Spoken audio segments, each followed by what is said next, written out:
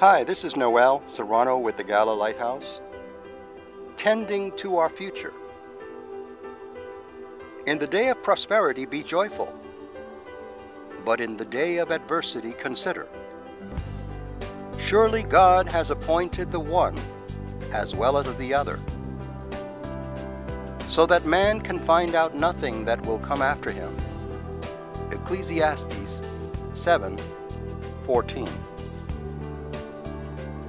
In 1636, a devout Baptist Christian named Roger Williams was exiled from the Massachusetts Bay Colony in New England for views differing with the Puritans.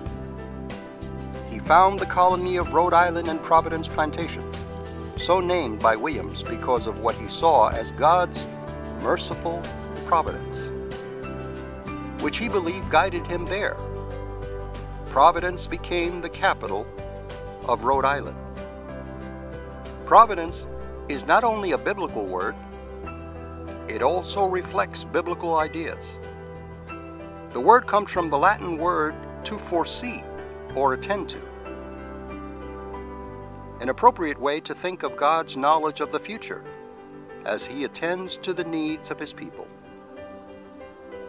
In the midst of a difficult situation, Williams credited God's providence with leading him to a new location for pursuing Christian religious freedom.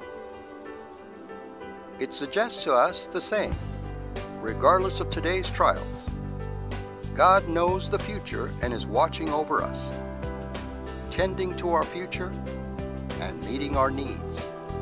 Whatever your need today, trust in the providence of a good and gracious God.